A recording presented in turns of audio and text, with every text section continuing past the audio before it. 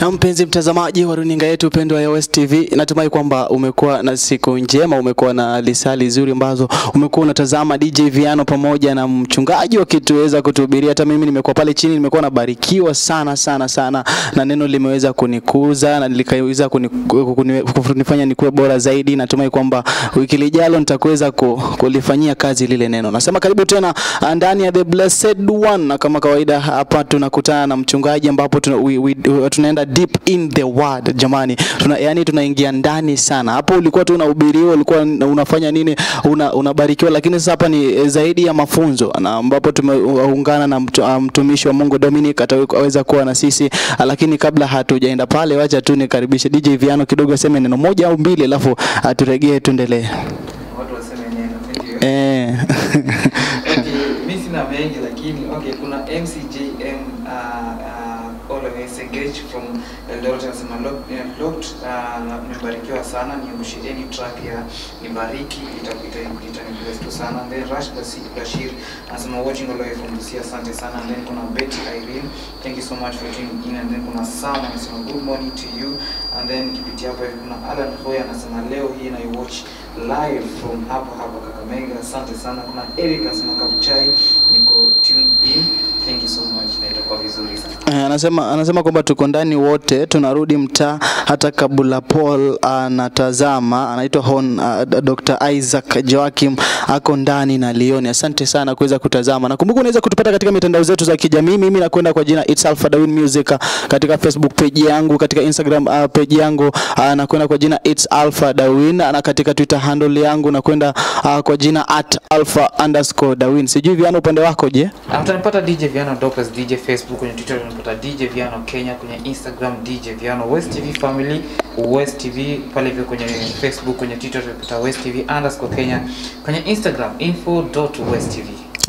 Katika nambari ya simu unaweza kutupata kwa 0708080785780844. Na tuko na mchungaji mtumishi wa Mungu anakwenda kwa jina Pastor Dominic. Pastor Dominic, Bwana asifiwe. Amen. Umeshinda vipi? Niko poa. Labda umwambie unaitwa Pastor Dominic nini, kwa sababu watu wanashangaa una jina moja kama mti jamani. Asante. Nachukua fursa hii kwanza kushukuru West TV kwa kunipea nafasi ya kuwa mahali hapa. Mimi Pastor Dominic Wafula Osanju. Pastor Dominic Wafula Osanju anatokea sehemu ipi? Mimi natokea Bungoma tu, mahali panaitwa Mskoma. Pale hapo ndio naishi, na kanisa liko pale tu mtaani. Kanisa labda inaitwa vipi? Kanisa linaitwa Life Changing Ministry. Tuko tu pale Mskoma na tunashukuru Bwana. Labda Pastor Dominic akiokoka ilikuwa mwaka upi kuokoka tu achana kuwa mchungaji? Nafikiri Pastor Dominic kuokoka aliokoka 2004 akiwa high school St. Peter's Mumias. Nini kilikofanya uokoke? Ilikuwa shida ama ilikuwa nini? Kwa sababu muda mwingi watu wanaokoka kwa sababu wana shida fulani. Hapo ndo siku watu wanakumbuka Mungu. Asante. Actually nikiokoka nilikuwa high school. Nilikuwa nimeenda kushiriki na wana CU. Nilikuwa nimeandikwa pale na mhubiri akawa anahubiri neno, na lile neno alilokuwa anahubiri kaniguza sana. Nikaangalia maisha yangu ya high school struggles hapa na pale za school fees. Nikasema hapa kufaulu ni Mungu peke yake. Ndiposa wakati waliitisha nani angependa kumpokea Kristo, nikasema solution hapa. Nikasonga mbele nikafikia Yesu. Sasa tuseme kama hakungekuwa na struggles wewe haungeokoka. Basi kama shida zinafanya tunaokoka, Mungu alete shida nyingi zaidi kwa sababu watu wataokoka sana. Shida zinafanya watu wanaokoka, lakini kusema ukweli pressures are life. Ndizo most of the time zinaguza mtu, anaamua ni hivi nitaamua kumshikilia Yesu. Basi wacha Mungu alete hizi pressure sana, kwa sababu kama pressure inafanya watu waokoke na watu tuende watu wengi mbinguni, na kama pressure inafanya watu waokoke, basi Mungu alete hizi pressure sana. Na labda wewe kitu gani ambacho uliweza ukikumbuka kabla hujaokoka ulikifanya hautamani hata uone wewe iwe ni mtu mwingine? Kitu chenye naweza kumbuka niseme mimi nilikuwa mtu napenda vita sana. Nilikuwa martial artist. Na nilikuwa mimi uwezi nikosea ukaenda. Nilikuwa mtu wa kupiga watu. Hicho tu ndio kitu mimi naweza sema asingependa kufanya hata leo. Hivyo ni chunge. Nafanya hiyo kanipiga. Basi Pastor Dominic, labda maisha yako saa ya uchungaji ikaanza mwaka upi? Kwanza kabisa kabla niwe mchungaji mimi ni mwalimu. Teacher. Yes. Ambaye nilikuwa nafunza hesabu sana. Nilikuwa napenda hesabu. Unafanana hesabu sana. Mwaka wa 2016 nikapata mwito, Mungu akaniita. 2017 nikawachana na kazi ya ualimu, nikaingia kwa full time ministry. Nikaanza kufanya ministry, personal work, na business. Yeah, so nikaanza ministry 2017. Jamani, unajua kuacha kazi na uende kwa kazi ya Mungu ilikuwa rahisi. Labda nini kilikupelekea ukafika pale? Mimi ni mtu nasikia sauti ya Mungu. So nilisikia sauti ya Mungu akiniambia chagua moja, kwa saa hizi utafundisha kwa darasa ama utaenda ufundishe watu wangu. Na nataka niseme hivi, wale ambao wanafanya kazi na bado wanahudumia Mungu hakuna makosa. Unaweza fanya kazi yako, ukafanya huduma vyema kabisa. Wale ambao tunapata divine instructions za kwamba fanya kimoja, basi unafuata na unafanya. Naam. Viano ulikuwa na swali? Niko hapo kwa part yenye Pastor Dominic amesema kwamba alikuwa mtu wa hasira. Yes. Sijui ilienda classes za karate na kung fu ama ilikuwa natural. First of all, pressures are life. Sometimes ukigrow mahali penye vitu ni tough, you end up being a tough guy. Yani life inakufanya unakuwa mtu wa kuresist kila kitu. Sasa wakati nilienda kufanya training nikaongeza, so akili ya ujana ikaniambia hakuna mtu anakuweza. Kwa hiyo kwa sababu umeshaongeza akili ile ya ujana, ukishafanya training chuma moja mbili, unaona body imekuja, akili ya ujana inakuambia hakuna kitu ambacho huwezi. So ukiongeza ile hasira na uongeze training, naona huyu anakuwa mtu tofauti sana. Naam. Okay, acha nipeleka mbali kidogo lakini sawa. Yes. I'm just kwa ile point ya painting your picture now. Wewe na mwalimu, na mwalimu amekukosea na uko na hiyo akili ya ujana. How did you handle that situation? Lucky enough sikuwahi kuwa na shida na walimu. Nilikuwa na shida na wenzangu tu. Lakini walimu hapana. Nilikuwa na shida nao. Na waheshimu sana. Basi that was the background story about Pastor Dominic Osanju, kama sijakosea. Na natumai kwamba kama uko umemfahamu kidogo kwa kidogo, umeweza kumfahamu kidogo na utaweza kumfahamu zaidi atakapokuwa anakuja hapa labda wakati mwingine. Lakini kwa sasa we are diving in to our story. Kumbuka ni back to school edition. Na our topic ni stand firm. Alafu our text today ni Ephesians chapter 6 verse 11. Kama sijakosea, natumai kwamba pastor ataweza kufanya kama yani umekaa pale na una kitabu. Sasa ni wakati ambapo lazima uchukue kitabu, uchukue kalamu, uandike chini, kwa sababu we are teaching you today. He is a teacher. Indeed he is a teacher of the word.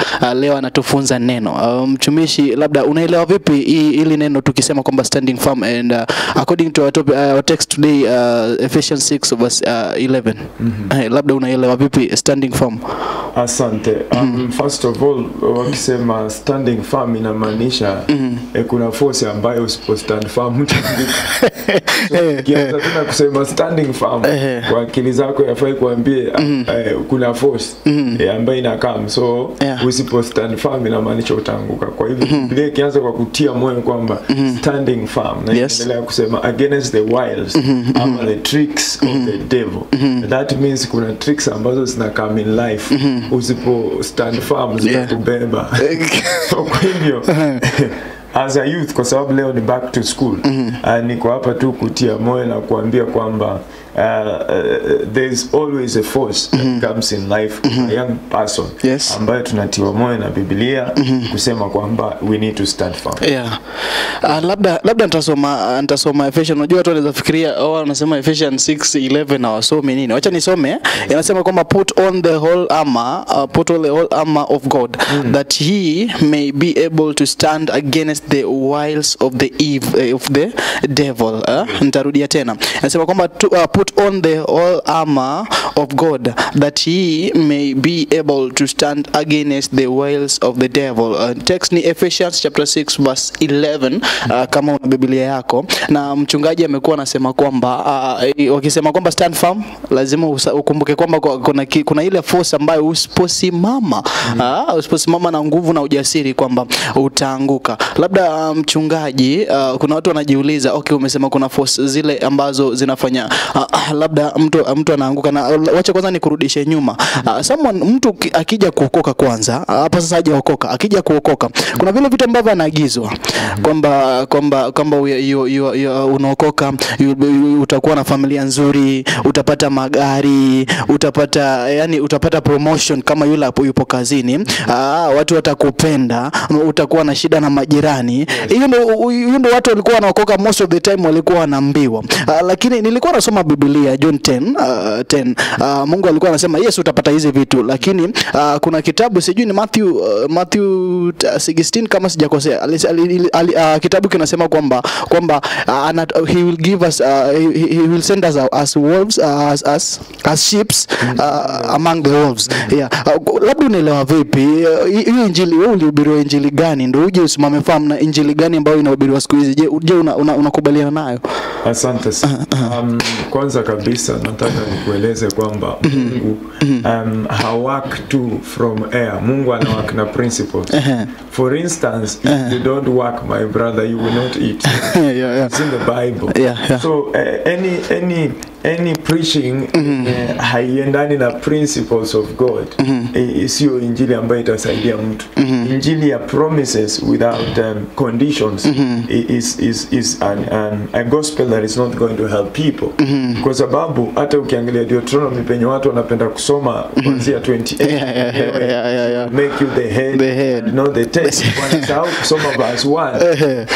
It says that if you will obey the Lord, you are good fully. You see? Kwa hivyo hiyo principle ya kusema if you obey the Lord you are God, he will set you above all nations. Alafu ndio waanze kuambia you will be the head, the enemies will come. So I say awasomia story ya verse 1, wana jump to verse 13, you will be the head and not the tail, wana shout. Wengine wanakuja kwa Philippians chapter 4 verse 13, I can do all things through Christ who strengthens me. Story yenye Paul alikuwa anaongea hapo kirudi nyuma verse 11. Paul alikuwa anasema mimi nimesurvive mahali penye kuna food na hakuna food.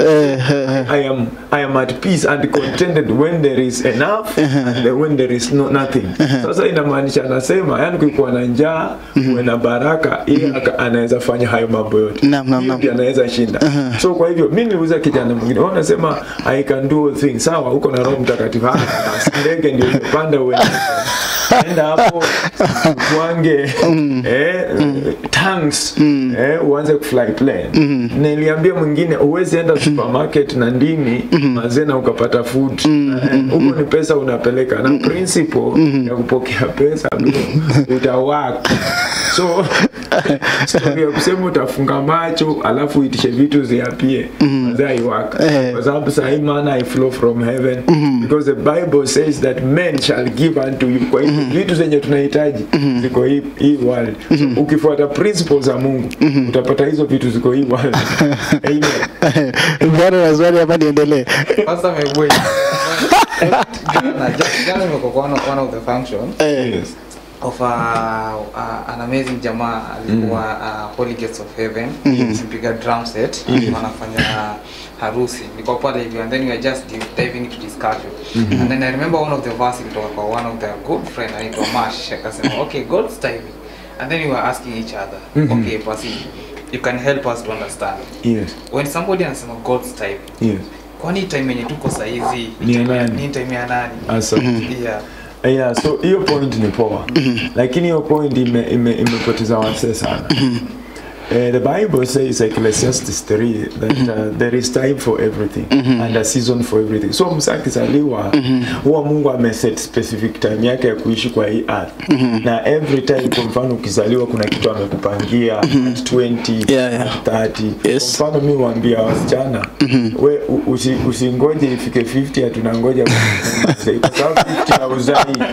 Sipo ya uzai 45 manze menopause so you are fast sasa God's time is true, that statement is true, but for you to be in God's time you must be sensitive. Ujue kwamba hii season God expect nifanye nini, uwe sensitive. Lakini ukikosa kuwa sensitive alafu kaitwa hapo ngoja at God's time, wewe utangoja na nakwambia God hata change bala atakuwa heaven. Lakini utakuwa na safa hapa kwa sababu ya kuwa na ujinga wa kusema God's time. Yafaa ujue God's time, but be sensitive in the spirit to realize that actually this is the time for these specific things. Ukiwa sensitive kwa spirit utabaki tu unapiga story. By then kuna mtu alikuwa anasema kwamba Mungu atabaki kuwa Mungu. Mungu ataitwa Mungu mponyaji kwa sababu alishaponya zamani. Mungu ataitwa Mungu mshindi kwa sababu alishashinda vita. Mungu yani hata asipokuponya wewe ambaye wewe ni mgonjwa pale, atabaki kuwa Mungu mponyaji. Hata asipokushindia bado atakuwa Mungu mshindi kwa sababu ndio maana Papa Sipasi amesema God atakuwa to heaven, atakuwa pale pale. And then nakumbuka kuna hii verse Jeremiah chapter 1 inasema kwamba nilikujua kabla uzaliwe. Alafu verse 5. Alafu ukikuja Jeremiah chapter 29 verse 11 inakuja inasema kwamba nina mipango mizuri na wewe. Mipango ya wewe. So watu wengi most of the time they use this verse. Je, unaongelea vipi hii? Na ni Wakristo wengi wanasema kwamba okay, kuna verse ambazo zinapikiwa sana. Most of the time ukienda any congregation lazima utasikia hiyo verse ulikuwa unasema Philippians 4:13, utakuja kusikia basi ya Jeremiah 29:11. Je, unaona alafu unaona pale juu kuna kitu fulani kibaya lakini anakuja naruka hapo. What do you think about that? 29:11 ndio maana nasema hivi. My friend, usikuwa na shika kabasi kamoja unachomoka nako. You need to go deep below mesema hapa into the word to get clear understanding, because understanding ndio inakusaidia kusurvive kwa hii earth. Like me as a pastor, I discovered one thing, that you need to discover the principles and the wisdom in the word of God to operate on this earth ndio faulu. Kwa hivyo ukishika verse moja useme kwa mfano God has good plans for me, plans to prosper, to fail. Na umemaliza uni uko na certificate, job itakutafuta kwa nyumba. Haiwezi, lazima utoke. Nasema 7:7, ask Matthew 7:7 and shall be given, seek Kweli si kama umelala. Kweli. Si kama umelala. Unasema niko na certificate zote, sina job, bro, jishughulishe. Go out, onekane. Ati niko na talent, hakuna msana niona, jitokeze. DJ hapa akujui. Ute uko nje umwambie DJ ni aje, niko na hii talent. Wacha kucheki huko nje. Akiona uko sawa, mpe nafasi hapa. Huwezi kuwa unajifungia kwa nyumba, unaitisha vitu hazitakaa kwa sababu kuna principle ya kupata hiyo kitu unataka. Good plan iko, lakini hiyo plan haitakaa penye huko utaweka kufanya kitu. Alafu kuna wale ambao they think kwamba kuna wale ambao nilishaenda kanisa fulani wakasema kwamba kuna watu ambao wako tu wanaomba, they always pray yani. Ni watu ambao wanaomba but you can't see anything. Ni wale watu tu hadi wanatumiwa kama mifano, na wale watu ambao ni wanasema hawajaokoka wasema kama nani anaomba hakuna kitu ina happen. So maana ya maombi ni nini? So prayer is spiritual. You can't use spiritual things to solve physical things. Principles Biblia ni hivi, my friend. Prayer will show you what to do. Prayer is not equivalent to what you have to do. For instance, when you are praying for God to open your eyes, maybe to see what He has planned for you, He will open your eyes as you pray. You will see, but it's not equivalent to what you have to do, what you want to become. You see, so kwa hivyo prayer is spiritual machine. It opens doors, but once it opens doors, you have to step in the door. Because if a door is open and you don't cross the door, you will not enter the room.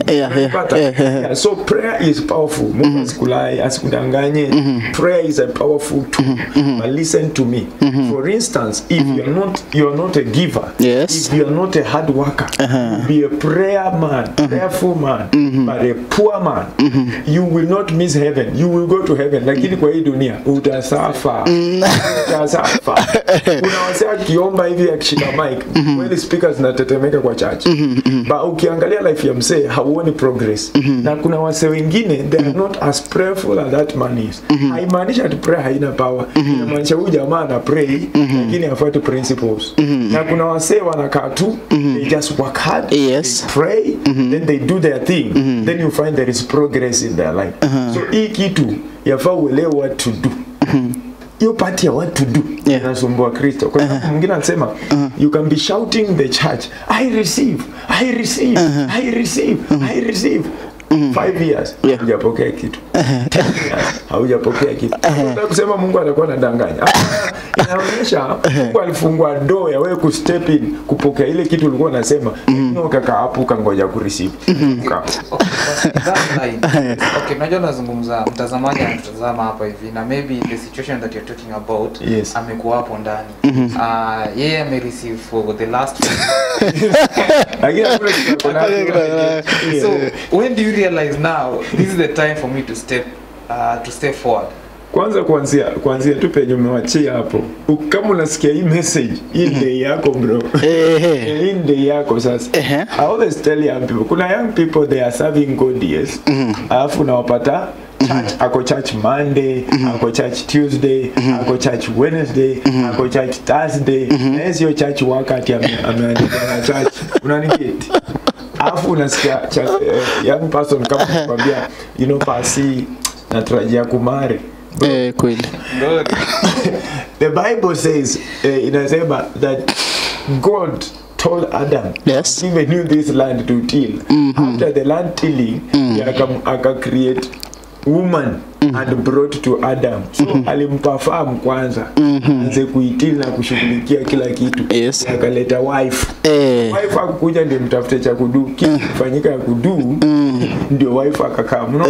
Mse kama huyo uko church unafanya mzuri, una serve God. But kumbuka kuna scripture nasema he who does not provide for his family is worse than an unbeliever. So which means ukikaa church hivyo throughout in church na kitu na do, God is not happy with you. So when unafikiri church una do everything good, putting the work of God, yes, but usipojishughulisha na hands, God hayuko happy na wewe. God alafu kuna hii pesa ambayo nimeona watu wakitumia sana. Wanasema kwamba Mungu alikuja maskini. Yes. Hiyo ni lie. Mungu alikuja kila msee. Tajiri anasema nasikia tajiri hataenda mbinguni. It's a lie. It's a lie. Came for everyone. Kuna watu waelewi. In Matthew chapter 5 anasema blessed are the poor in the spirit for they shall see. Blessed are poor in the spirit. Spirit kuli ugali. Spirit inakula neno la Mungu. So kwa hivyo ikisema blessed are the poor in the spirit, inaongea wale wenye wana desire get neno la Mungu kila wakati. That's the poverty the Bible is talking about. Lakini Mungu anataka wase wakuwe na pesa, wasaidie wale wenye hawajiwezi, wasimame na kazi yake.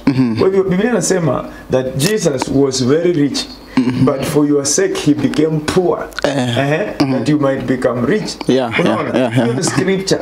So inamaanisha Mungu hataki sisi tukae hii life ngumu. Nikuulize swali. Unaweza enda ukapreach America kwa Mungu? Kutoka tu mbio hapa mlio sema mimi ndio huyo South Africa Johannesburg nipeleke neno la Mungu, naweza? Never. Na ukiingia kwa ndege hautaongea in tongues bro, utalipa ticket. Ukiniambia ati Mungu alikujia poor people, unadanganya, because alisema go ye in the world, the whole world, and spread the gospel.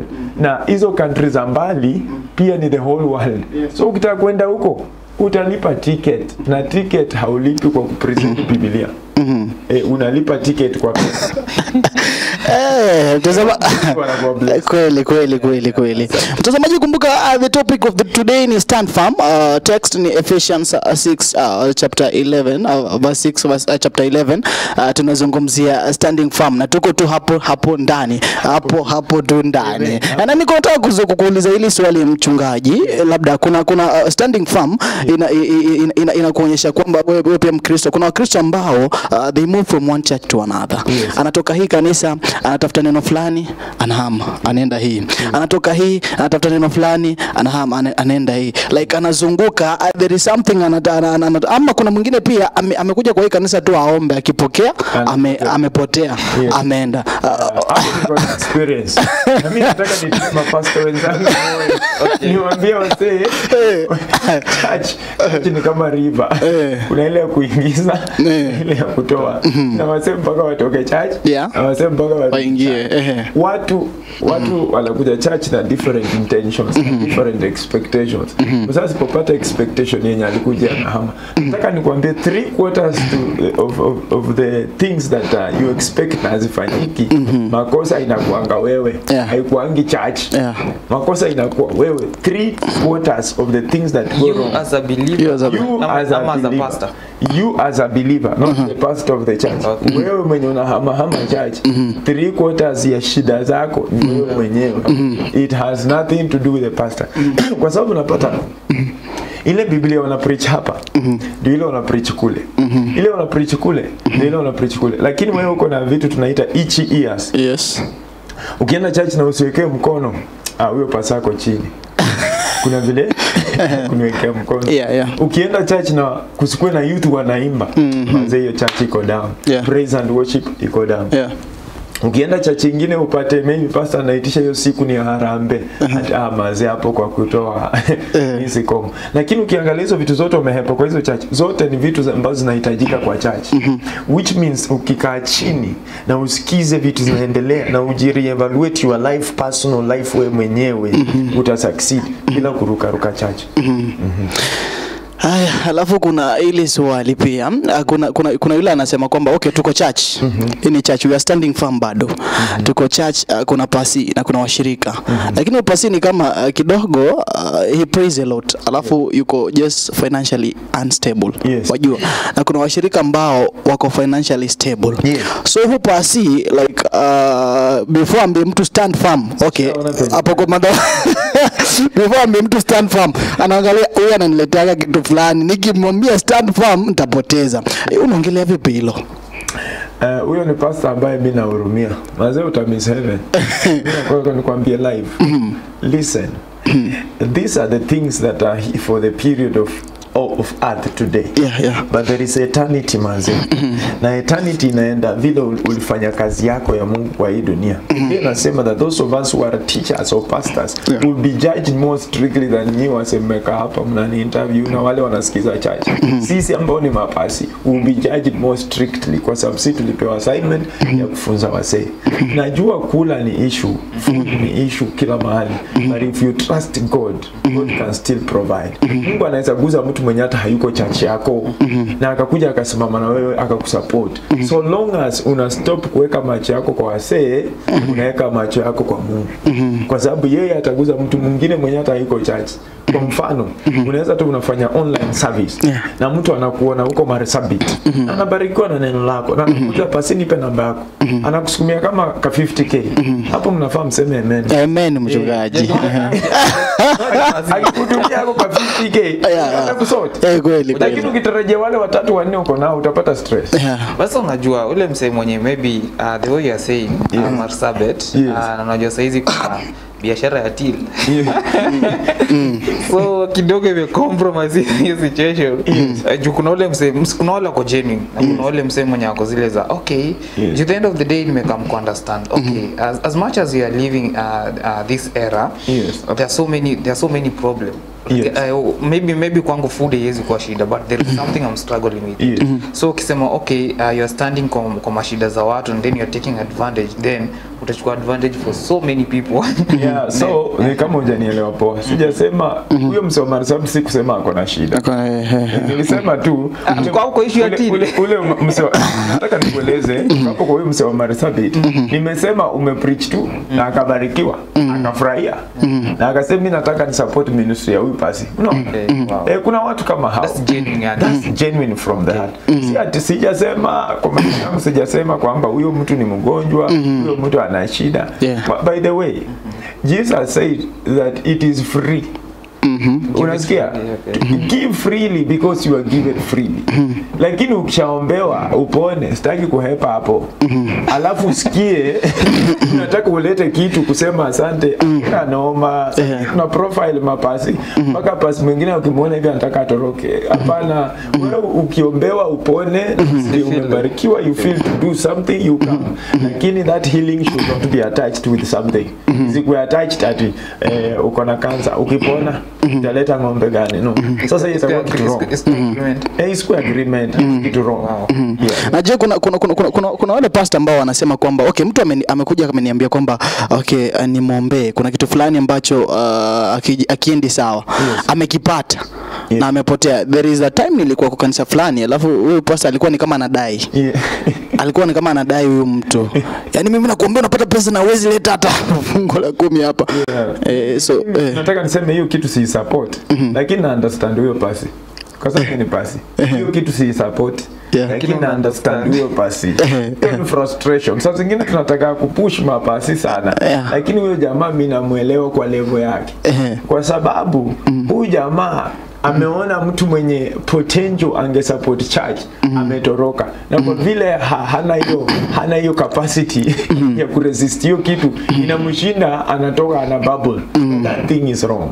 Wewe ukisaidia mtu akifaulu, aenda akienda, akirudi aseme asante ni sawa. Asiposema sio Mungu anakubariki, sio mtu anakubariki. Ni Mungu atakayekubariki. Akiona hii ulifanya, mwenyewe kwa njia yake atakubariki. So mimi support hiyo kitu kabisa. Na do you pasi na muelewa. Na do you think kama hiyo kitu inaweza fanya wewe pasi achukie Mungu labda? Ina depend. Si atachukia Mungu. Lakini kulingana vile unasema vile anaongea, sio ashachukia msee. That's wrong.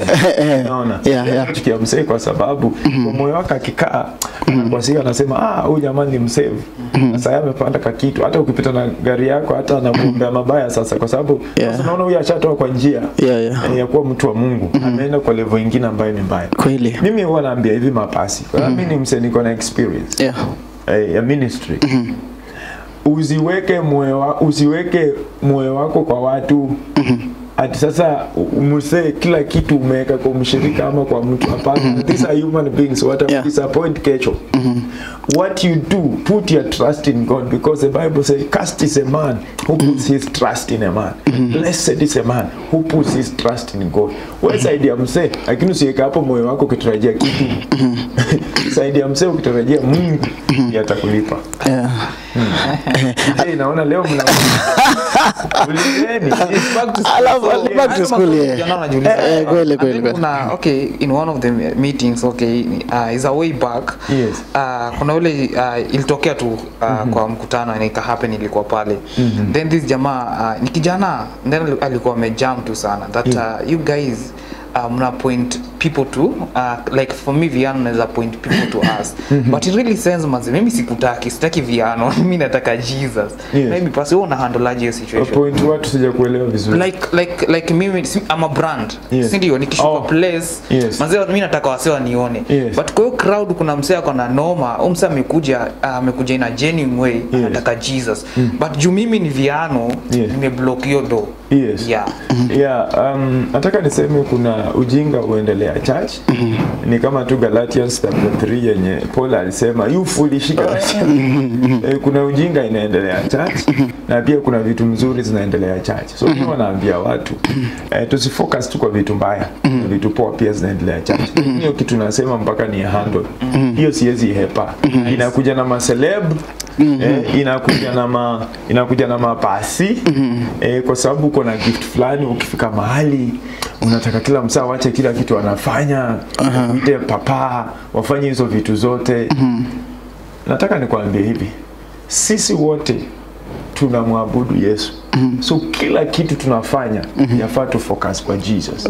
Hiyo ndio kitu moja nataka wase wajue.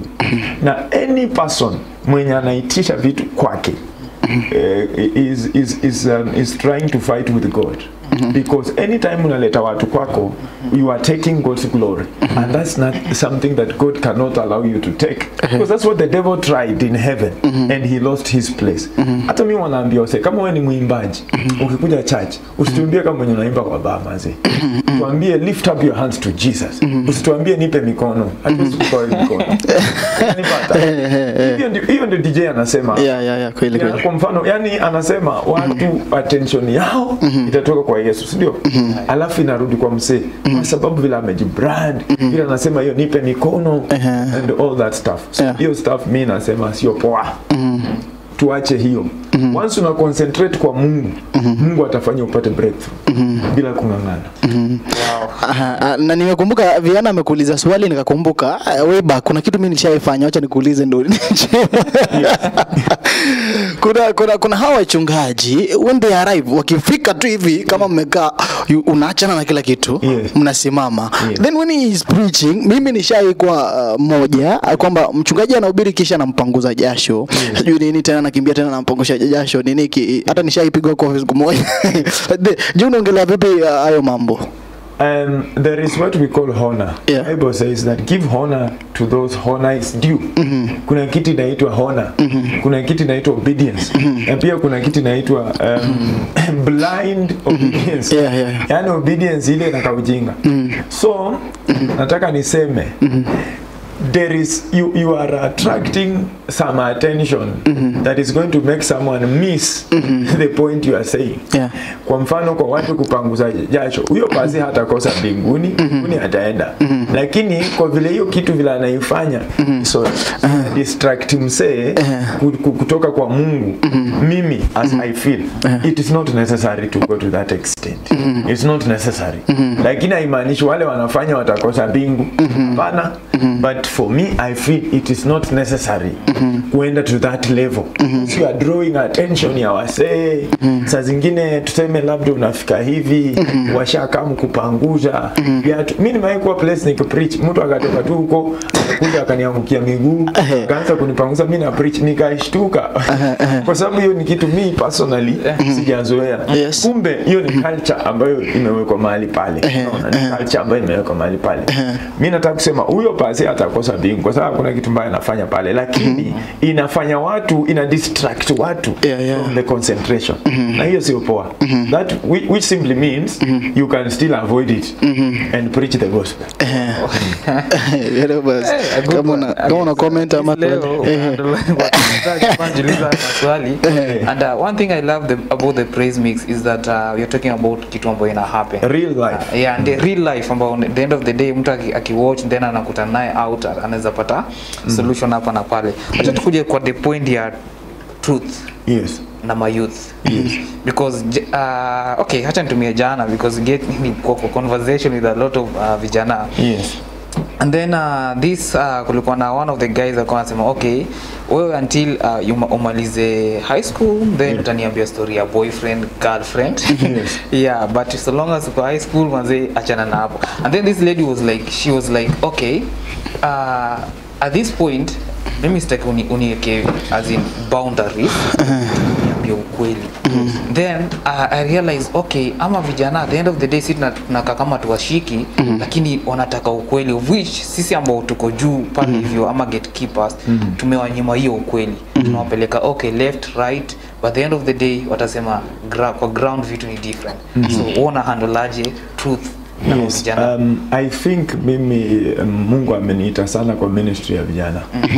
kwa sababu hii time alone mimi nimepreach Terra Boys, Teremi Boys, nimepreach Baptist Girls, nimekuwa last Friday nimekuwa KMTC Webuye, nimekuwa KMTC Bungoma. Hizi shule zote huenda.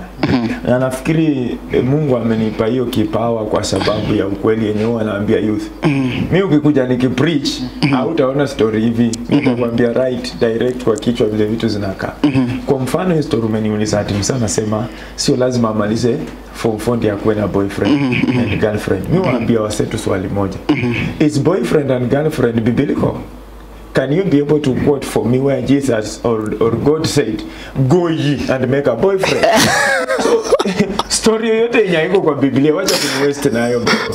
Kwa sababu marriage, what is marriage? It is a union between a man and a woman. Who is a man? A man is someone who is able to provide for his family without struggle. So wewe uko form 2 unabaiwa mpaka boxer bro.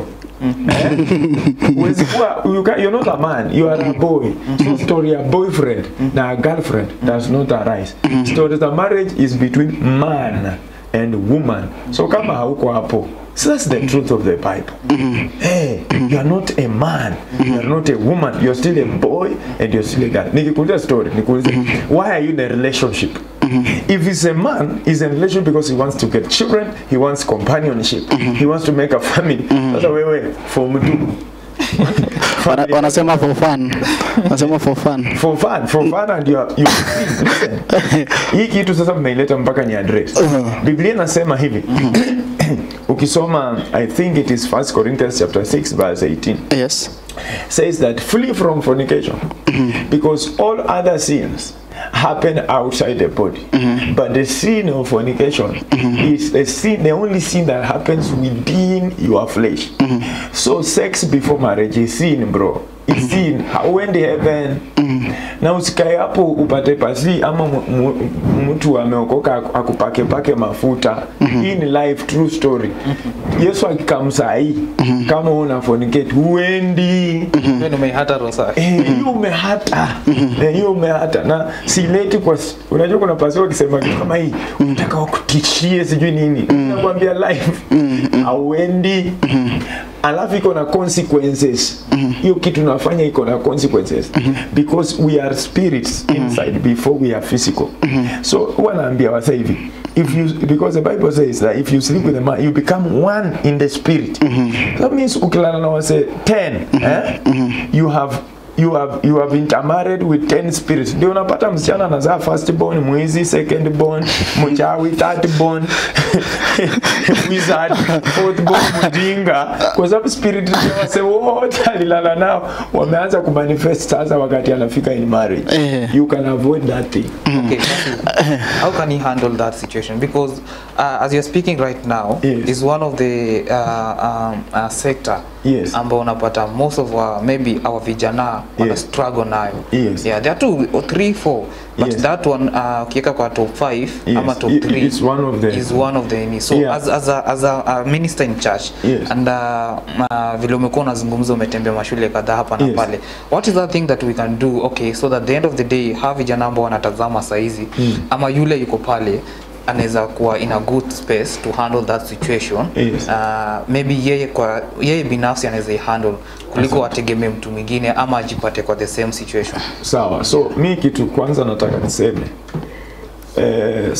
as ministers, some of us we have lost love for these young people. Kwa sababu sasa alifanya mistake moja some 2 years ago. It doesn't make him a devil, man. So first of all, we must show these people love. Because msao haizi open up issue kama hiyo, kama hakuna upendo. We need to show these young people that we love them and we care for them. Once we show them that, they will come close. Hata nyinyi najua mnakutana na youth. Ukishaanza relationship now, you become closer to them. Wanaanza ku open up. Okay, manze, mimi na feel hivi. This is what I'm going through. So the first thing is us to show them love. To show them that they are not the devil himself. They might have made a mistake, but they can still come back to Jesus. Ndio ya kwanza. 2 ni kwamba associate yourself with things of the church, things of the kingdom. Unaona kitu kama hii sasa inaitwa show kama hii. Show kama hii sasa ndio show yafaa kila asubuhi Sunday kabla urush church yenu, create time na watch show kama hii. It teaches you and it helps you to know what to do. Attend hizo meetings za youth, zenye wana preach, wanafunza youth, associate na wase ambao wanapenda vitu za Mungu. You start there. Because every person carries environment. Listen, nilikuwa na msemo mwingine akasema hapa, si mimi natembea na wase smoke, lakini mimi si smoke. Sikamwambia hata tutoe sasa Biblia. Scientists wanasema ule msana kaa karibu na msana smoke. The birds of the same feathers. We are smoking carbon dioxide. Ikitoka ni carbon monoxide. Wewe karibu you are speaking something that is more poisonous. But now he walks with wise becomes wise. A companion of fools shall be destroyed. Ndio Biblia inasema. So ukitembea na wasee wenye hawaendani na njia za Mungu, hapo ndio utapotea. So the best way to handle this thing is come close to God, come close to the people that talk about the kingdom of God. Ukifanya hivyo kama youth, utakuwa umejisota. Alafu kuna hii story, ninakumbuka nilikutana na kijana mmoja, unajua nilienda kanisa fulani Sunday. Then there is this story ambayo iliweza kuibuka kwamba okay, kuna wazazi ambao hawako so friendly kwa watoto wao. So kuna mtoto ambaye alijipata kwamba amejoin Illuminati. But this girl before join pale alijoinishwa tu yako amejua na alikuwa anaomba sana. Unajua mzazi pia alikuwa muombezi pia. So huyu msichana alikuwa anaomba sana. She was praying. Lakini ilifika muda fulani ambapo msichana aliweza kuanza kurudisha viwango vyake chini. Haombi, alikuwa anaamka saa 6 usiku akiomba, mzazi asikii sauti. Hata mzazi pia akisema mke aombe asikii kitu sauti yote ambayo inamwambia. So this Sunday tulivyoenda kanisani, msichana kaja aka sijui ni Holy Spirit ilishuka, then msichana akawa ni kama ana nini akaza wana manifestation ika take place, deliverance ika take place, then akasema vitu zote. Na nakumbuka kwamba aliweza kufanya hivyo kwa sababu alikuwa amekosana na msichana, alikuwa amemuingiza kwa labda kwa devil worship. Je, unaweza zungumzia vipi swala kama hilo kwa yule mzazi na yule kijana ambaye yupo shuleni anataka ku stand firm bado? Nataka nianze na mzazi. Mtoto wako haezi stand firm kwa sababu wewe ni pastor. Kuna waseni nikutana nao wakaniambia ati mbona watoto wa pastor wanasumbuka? Some pastors wanasimu kwa vile wewe ni pasi. It is automatic bro, si automatic. You have to make intentional steps za kusaidia huyo mtoi wako. Create time with those children. Create time, listen to them as a parent. Hiyo ndio naweza encourage mzazi yote ananisikia leo. Open discussion, talk to these children, pray for them, speak to them. You create time. Mimi uenda kurana na watoto wangu. Nikifika nyumbani naweza wabeba hata kwa mgongo nikakimbia, na mimi bado ni pasi. Naweza kaa nao waniulize maswali. Kwa leo asubuhi ndio mtoto wangu alikuwa ananiuliza, "Daddy, uliamkaje siku moja na ukaojipata umeokoka?" So kama hauko friendly, mtoto hawezi pata kitu kama hiyo. Mtoto yafaa kuwe free kwamba akifunga shule akuje kwambia nilikutana na rafiki yangu akasema hivi na akasema hivi. Kwa mfano, mtoto wangu akiwa class 8 msichana aliniuliza kwamba, "Daddy, kuna kijana alikuja akaniambia ananilike na anataka mimi nikuwe girlfriend wake." Sikia response yangu. Nilimwambia, "There is nothing wrong with that boy. He's just being a boy." There is nothing. Lakini wewe unasema nikupate. No. It makes the girl freeze. Mimi mwambia there is nothing wrong with that boy. The boy is just being a boy. The only problem is he's not well guided. So this is not the time. You don't hate that boy. Just tell him it is not time for that stuff. You are not mature enough for those things. But the boy has no problem. He's just being a boy. So he's only supposed to be guided. But you see, ningechukua kiboko ni muhit, ni muthreaten. Next time akifika form 2 the same thing happen. Haizi niambia. Kweli. Naona ni kama time inakimbiza kidogo. Kuna swali limeulizwa hapa kwamba kuna mtu ambaye ni Mkristo lakini anatoka na wake za watu sana. Lakini akienda kanisani ana preach ana preach Jesus. Na anatoka na bibi za watu. Je, what do you talk about that? Immorality is sin, and anyone who is immoral, if he does not repent and change, he is not entering the kingdom of God. Nataka ni admit kwamba kuna wase wakora. So watu wanasema ati pastor who is immoral. This is not pastor who is immoral. This is an immoral person who is calling himself a pastor. To change your story. Pastor immoral. Huyu ni mse immoral anajiita pastor. So usijidanganye, hiyo kitu ina happen. I was preaching to young people nikiwaambia there is no man who can give you a free gift unless is your father at home, who else, maybe your mother, but no, there's no man who can give you a free gift. They will collect it. Kuna wasichana wanakula pesa ya wasee, wanakula chips ya wasee, wanakula kuku na wanatembelea wasee na wanatarajia kitu sifanyike ati warudi intact. Bro, unajidanganya. So wacha kuzoea vitu za free. Zitakuletea noma. Hakuna kitu ya free utapewa. Kweli. Mzaki kupea kitu, atakutajia kitu kutoka kwako. So kuna wase wajanja wanatumia hizo ma gifts shika wasichana. So ule mtu ameuliza swali nataka nimwambie that is wrong. Huyo mtu yafaa asaidiwe. Aya, Viano kama kuna 2-3 kwa sababu naona muda umeenda sana. Okay, wanasema umekula fea ndudhi ya matatu na ringa, ukula ndege utafanya nini? Well, this is a conversation yenye kwa hapo nje na leo we just diving into an open discussion. I remember I was back to school. Kuna wale wanafunzi wanaenda shuleni hapa na pale kuanzia Monday, Tuesday. So nawatakia kila laheri ukidive into that season that you can be able to stand firm. That's why tumeweza kumwalika mtumishi wa Mungu Pastor Dominic to make sure that anaangazia mambo mawili matatu because sector yake sana ni ma youth hapo vijana. Acha tuambiane ukweli ndio.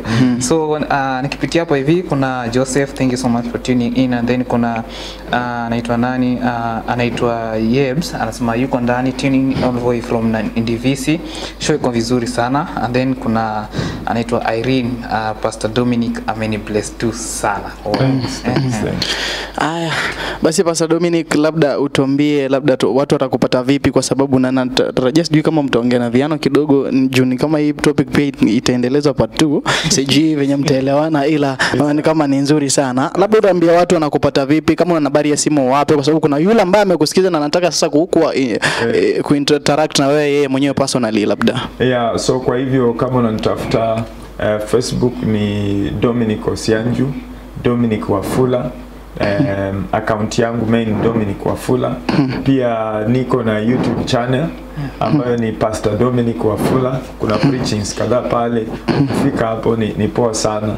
Utaona vitu ambazo zitakubless na kuchange life yako. Pia unaweza nipata kwa 0713 259 875 0713 259 875.